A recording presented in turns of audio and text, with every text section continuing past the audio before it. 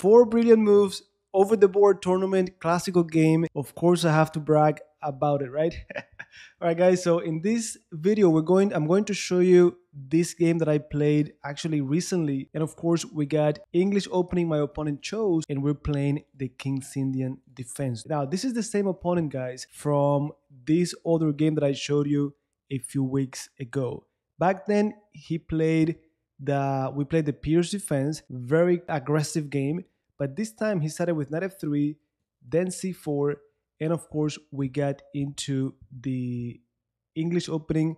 I'm choosing the King's Indian defense. Now, there are a few ways to go about it, but I said, you know what? Let me play e5, and after d3, I'm going to play it like we learned on lesson number 80. If you remember, well, 79, 80, I showed you how to play the King's Indian attack. That's with the white pieces, right? Well, here I'm using the same ideas we learned from Bobby Fischer, how to play it against the Sicilian defense. So this with color reversed would be e4 versus c5, right? Like King's Indian attack versus Sicilian. Now, after my opponent played knight c3, I'm thinking I'm going to go c6, and this is an idea that I got from Bobby Fischer. And after rook b1, I know they want to play b4. Thematic in this opening. If you remember when we talked about the English opening, pawn structure is telling them expand on the queen side.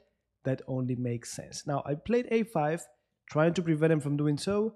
I know that they're going to play a3, but then when they play b4, I get to at least get an open file for my rook. So after a3, I go rook e8, then queen goes to c2, and I play pawn to d5. Now, here the engine is saying this is completely equal. If I activate the engine, this is actually actually roughly equal, right? And I should have played knight b to d7, knight a6, pawn to h6. And this is just mental note for me to keep in mind, guys. And you're going to see how this h6 might have been pretty nice to have. So anyways, I played d5, c takes d5, c takes d5, and then bishop g5. So you see h6, maybe it was better to insert it from before. Now, after h6, let me actually turn this off. I played, after bishop g5, I played h6. My opponent takes, and here I'm thinking, yes, you're going to occupy d5, but you're giving me the pair of bishops. And actually from before I calculated this, I considered bishop g5, but in my mind, I'm like, if they go for it after h6, they have to give me the pair of bishops. And they did, then e4, and this is the first critical moment, in my opinion, of this game, guys. I need to decide, do I want to take, do I want to advance? Try to pause the video and come up with what you would do at this point in the game. What would your decision be and why? Well, in my mind, I'm thinking top two candidate moves, push or take. If I push, I'm locking the center. I get the pair of bishops. I should be trying to open up the game. And after that knight is going to land on d5. Now, if instead I take on e4, they're going to take back. They still get that outpost on d5. And yes, we get one on d4, but they are in better position to attack, to occupy theirs.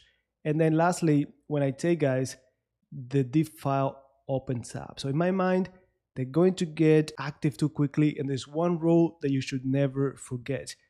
If you are behind in development, you shouldn't create any kind of craziness, no attacks, no nothing. Keep the position quiet until you develop. So for that reason, I decided to push.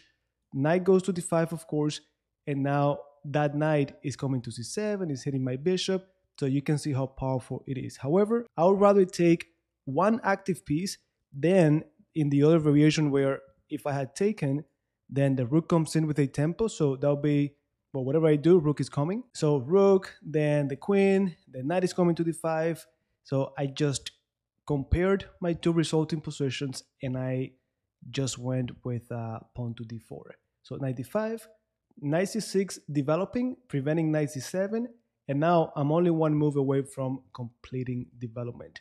So of course, we got before, pawn takes, and after bishop e6, I'm fully developed. Now you might be asking, what was your big deal with the pair of bishops if you're offering it? Well, here I'm thinking, number one, when we went over that lesson 111, I think, I told you one of the benefits of having the pair of bishops is that you get to choose when you give it up.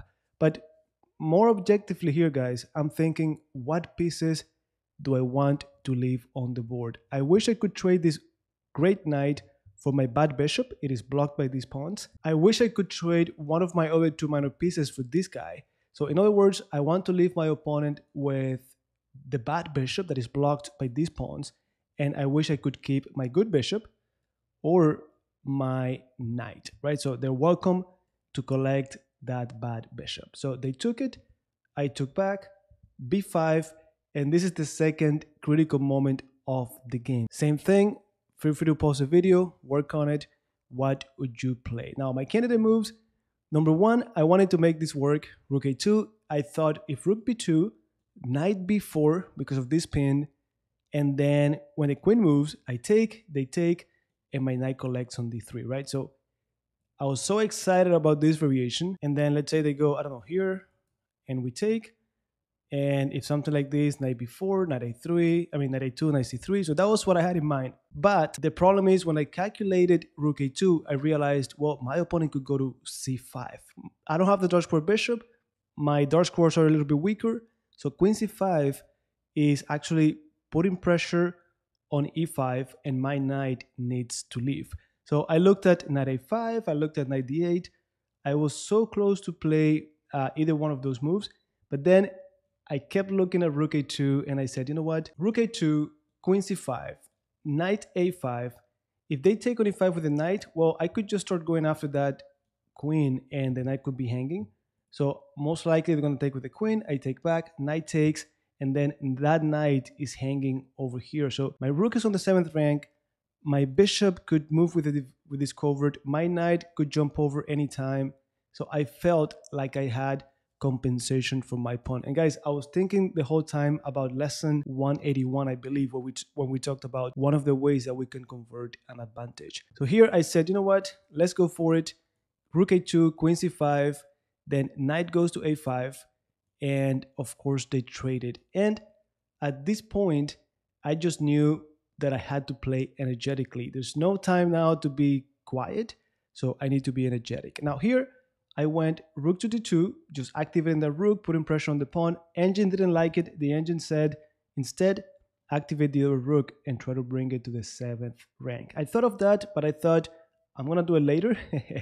So after rook d2, rook c1, and now guys, what would you play in this position? Now, I played one of the top computer moves and proud that at least it was not a blunder. But if you look closer, notice that rook b2 would make this position 0.55 for the white pieces.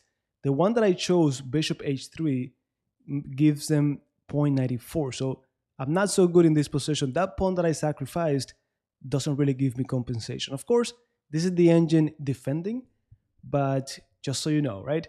Now, my idea is that if they take me, well, I take back the knight, I leave them with their bishop, I have my knight, but now one of these pawns is falling. So I get my pawn back, I get a potential, or I get actually a pass pawn, whatever I take, and I like my knight versus bishop in this case.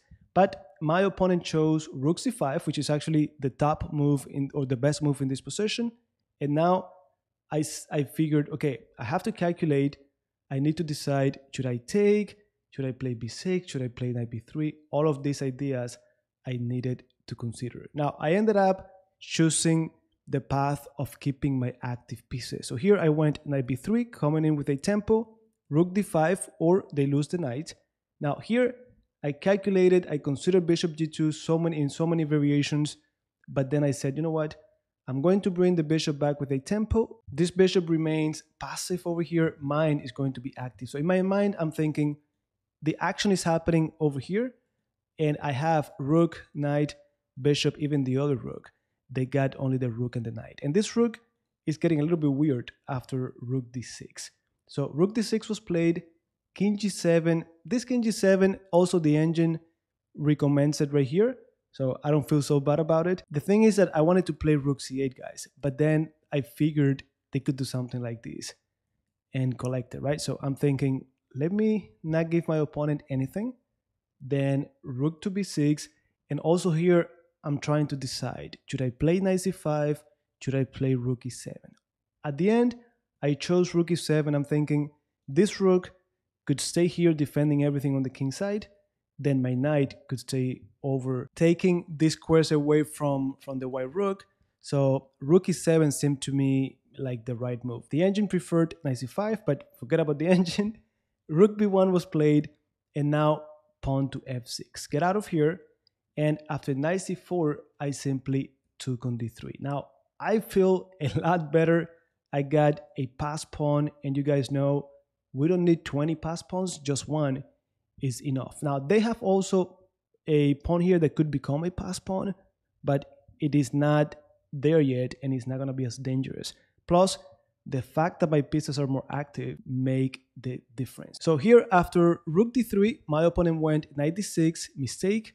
And guys, like I always tell you, if you start putting pressure, if you attack, it is so difficult to defend. I've been there on the defensive side, and it's so difficult to find the right resources. So it's always nice to be the one putting pressure.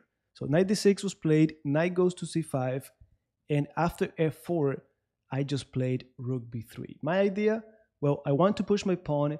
This rook is the one defending, let's get rid of it. And ultimately, I wanted to get my rook from the way of the pawn with a tempo. Engine says, rook e3, control that pawn, and then you push. But you know, rook b3 was played, rook c1, and now you get to see my first brilliant move, which was pawn to d3. So I'm saying, take my pawn that I'm going to go. They cannot come back to stop it. Bishop comes over, rook takes it. Rook cannot go back because the pawn takes it. Rook d5, I get to take it. Now guys, I know it doesn't seem brilliant, but I'm going to take it. Now, after pawn e5, I considered, okay, let me just advance. If they take me, not a big deal. But then I said, you know what? In so many games, I've left a pawn alive and it complicates the game. So I took it. Engine says, another brilliant move, so I'm going to take it too. And after my opponent took, I finally pushed the pawn to d2. At this point, evaluation is 352 for the black pieces. But still, guys, we need to convert. How many games have we blown because we're not careful? So rook goes to d1. Now rook b2, not the best move, but good enough. Knight b7, we take it. And I'm thinking, well, if you take, I take back. And then bishop g4, bishop b3 is coming. This is easy. My opponent says, let me play bishop f3, try to hold on a little bit more. Bishop b3 anyways, rook a1. And here, there were so many moves that came to mind, but I chose rook to c2. Now, I remember my opponent, we had like less than 5 minutes-ish. My opponent stands up to go to a bathroom, and I'm like, let me play quick. So I just played rook c2. Of course, I'm threatening rook c1.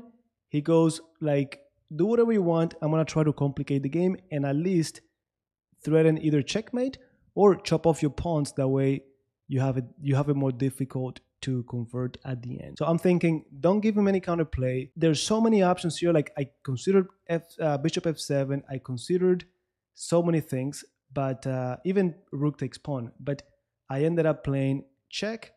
My opponent goes to g2. The moment this happened, I'm thinking I could take advantage of this. Bishop d5, deflection, and I promote. But I was really concerned about this. So I went with bishop c2. This is my third brilliant move, guys. And I'm even more proud about this one. I keep bragging, right? Because I was in time pressure. And so many times I've blown my games because I give my opponent a chance. So bishop c2, keeping things under control. Rook a7, and now bishop e4. Of course, bishop is pinned. I'm going to promote. If they take me, I get my queen anyways. Now check. At this point, I'm thinking, don't get checkmated, don't get checkmated. I gave him my knight, doesn't matter, because I already figured that this position is an easy win. King h3, check. Guys, at this point, it was time pressure, so my opponent resigned, but this is coming. Nothing better. If they had done something like this, I take the pawn, and of course, checkmate was in the air. Yeah.